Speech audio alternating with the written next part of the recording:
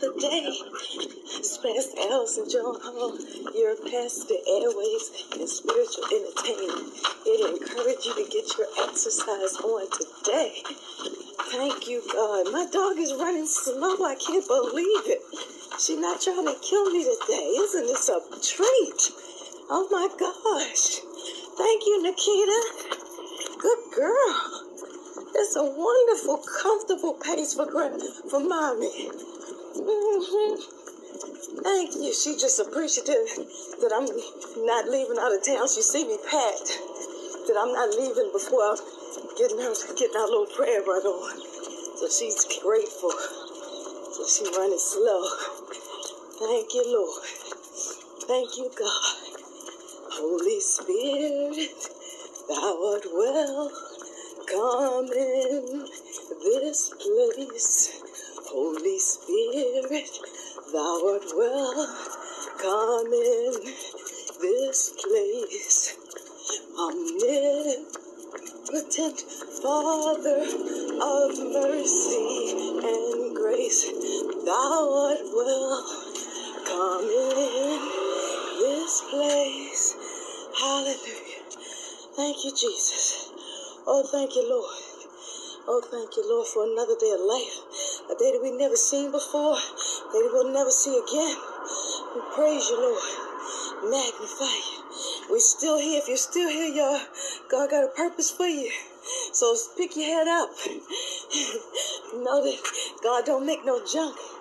And we all have a purpose. If you don't know your purpose, just ask him. He'll tell you. As I asked him and he told me. And he is no respecter of persons. What he does for one, he'll do for the other. Because he loves all his children. God loves all his creations. You hear me? We the ones don't show him love. But if you just praise God, and the Lord inhabits the praises of his children, acknowledge him for who he is, our creator. Know that you didn't make yourself. And start, like I said, the Lord inhabits the praises of his children. And you start praising him. You start thinking about stuff to be thankful for. And he will come and sure enough see about you. Draw near to God and he will draw near to you. Jeremiah 13:6 says, call unto me and I will answer. And I will show you great and mighty things that you know not. Y'all, he showed me how to get off of medication that I was taking for 20 years for bipolar 1. And it made me sick. Gave me 177 migraines from 2017 to 2018. Legs would just give out. I just fell everywhere. I fell in church, fell down my steps, fell at the doctor's office, fell on the sidewalk. I was just falling everywhere to the point I had to retire from being a Spanish and art teacher for Baltimore City Schools for 22 years. But once I was retired, I got my retirement and my disability, and God said, I was praying one day, God said, that medicine is killing you. I said, well, you got to teach me how to get off, because when I stopped abruptly over the 20 years, a couple times, it was not good. I had to check myself in to the mental institution for 5 days, 2 times, because I just abruptly stopped taking. You can never stop abruptly taking something you've been taking for a long time. So he told me to check myself, attend a day program, had to take disability van to attend the program for 2 weeks, and I saw a psychiatrist every day, and I saw a doctor, a nurse every day, and I attended the groups, and I worked on myself while they showed me how to safely wean off of that medication. And I've been medication free since May 28th of 2019, and girlfriend is happy every day. Hallelujah. And if I can be happy every day, anybody can. So that's what I'm doing. I'm on here out of gratitude every day, trying to encourage people to walk in happiness and divine healing like I do. They standing on God's word, because God's word is true. God's word is true. The word of God say, Isaiah 53:5, for he was wounded for our transgressions, he was bruised for our iniquities. The chastisement of our peace was upon him, and by his stripes we are healed. That means we are healed. So any symptoms we have to the contrary, they're lies and attacks from Satan, and you don't have to accept them. You can speak out of your mouth and say, like I do. This is the only way I can be able to do this. Okay, Nikita want to go farther. Okay. The only way I can do this, haven't missed a day since June 7th, 2019. This is how I do it, y'all. I say, Satan, you are lying. By Jesus' stripes, I am healed. You take this headache and go back to hell where you belong. You take this backache, you go back to hell. Go back to hell where you belong. Satan, you take this depressed feeling, go back to hell where you belong. All good things come from God. All the negative stuff come from Satan, and we don't have to accept it. God's word says, this is the day that the Lord has made. Let us rejoice and be glad in it. So every day God gives us, it's our choice to be happy. And it's possible, y'all. I didn't think it was possible. I used to be depressed. I used to sleep. I used to complain. But now I live out a place of gratitude. Thankful for another day. Thankful for another day of life. I will not take it for granted. I'm a fight for my happiness. And the one that we fight is not our loved ones. We fight the devil. We wrestle not against flesh and blood, but against principalities, powers, rulers of darkness of this world, spiritual wickedness in high places. That's who our fight is. So we fight this flesh. And we're using the fruit of the Spirit. Love, joy, peace, patience, kindness, goodness, gentleness, faithfulness, and self-control. And we do a fruit check regularly. That's what I do. I was like, was I patient today? If I wasn't, oh Lord, forgive me. If I got to apologize to somebody, I apologize to them.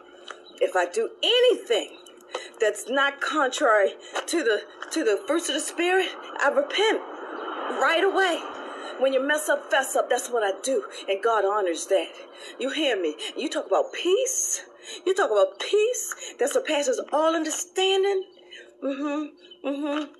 Yeah, it's a choice, y'all. God has made our minds amazing. We are fearfully and wonderfully made. You hear me? And we can choose to think and feel any way we want. We resist. James 4:7 said, resist the devil. It said, therefore, surrender to God, resist the devil, and he will flee. So whenever I have any problems, I say, Satan, I resist you. Father, I surrender to you. Satan, you got to flee. Because that's what the word of God. Satan has to obey the word of God. If you proclaim it, whatever you speak out of your mouth, believing, you shall receive. And I believe God's word. I believe God's word. And he teaches me through his word, reading the Bible. If it's something that I shouldn't focus on, he leads me away from that. Because it's just trust God. Don't trust man. Don't trust man, but trust God. You hear me? And if there's anything that shouldn't be there, is anything in the Bible that you're reading from, that shouldn't be there, the Holy Spirit will reveal it to you. Just trust him. Thank you. Just trust him, y'all. You hear me? But the Bible is our source. It's what we need. We need God's word. We need God's word, y'all. Don't ever forsake the Bible. Don't ever forsake the Bible. I know you say that they took the Dead Sea Scrolls out and they took the Maccabees out and they did this and they did that. But the Holy Spirit is our teacher. You hear me? It is an inspired word of God. Man is not perfect. But God is, and his spirit is, and he who worships God must worship him in spirit and in truth, trusting him to lead you, trusting him to guide you. So, y'all, hallelujah. Thank you, Holy Spirit. I see one person, says one person's watching. If you say hi, I don't know who you are, and I can pray for you. I love to make it personal. Holy Spirit leads me, and he gives me words for people sometimes. I don't have to be shy. I'm just about love, y'all. I ain't gonna put, it's nothing to fear. It's nothing to fear. Just say hello. I'm here trying to help. That's all. I don't want to embarrass you, or I just want to love on you. I just want to pray for you. Because God, I believe that his word, that he says, make your supplications known unto God. So I make my supplications known for myself and for my loved ones. Oh, Lord. Okay, well, I'm going to get off of here. May God bless you and keep you. May his face shine upon you and be gracious to you and give you peace. Amen.